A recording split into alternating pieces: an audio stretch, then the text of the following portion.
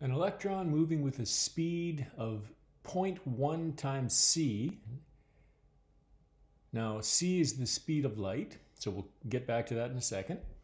Moves in a direction perpendicular to a magnetic field of strength 0.6 teslas. So my magnetic field I've represented with these x's, so we're imagining in this case it's into the page. They don't state it. As long as it's 90 degrees, we're okay. And my electron, we'll say, is traveling from left to right. And you can imagine, like if these are x's, there's a line coming from you into the page through the screen, basically. So this electron is going to cross those field lines at a 90-degree angle.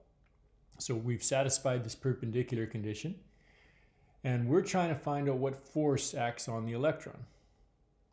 Now, we have the magnetic field strength, 0.60 teslas, and we know it's an electron. And the charge of an electron is called the elementary charge, 1.6 times 10 to the negative 19 coulombs. Now, it's negative, but let's worry about the direction later on. Whenever we're doing things like forces, we want to do vectors at the end. So my equation, force is Q, V, times B. And as long as those two things are perpendicular to each other, we're good to go, which they are. So we go 1.6 times 10 to the negative 19 coulombs, that's the charge of an electron, times my velocity. Now let's figure out my velocity. The speed of light is 3 times 10 to the 8th meters per second.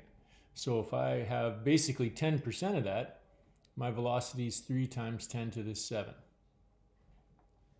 So my velocity is 3 times 10 to the 7. And my magnetic field is 0.60 teslas. And if we work all that through, we get a force of 2.9 times 10 to the negative 12 newtons.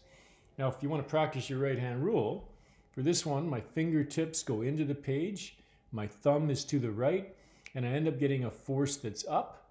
But remember, an electron is exactly opposite. So my force for my diagram should be down.